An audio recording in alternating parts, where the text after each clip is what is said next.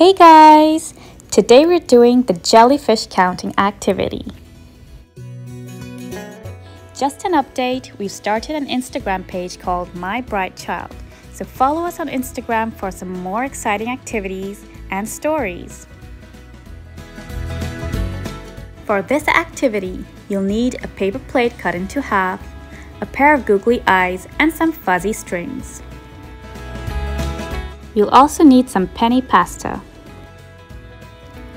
Punch holes into the paper plate and number them from 1 to 10, and then put a fuzzy string through each hole. Now get your child to put in the correct number of pastas through each string.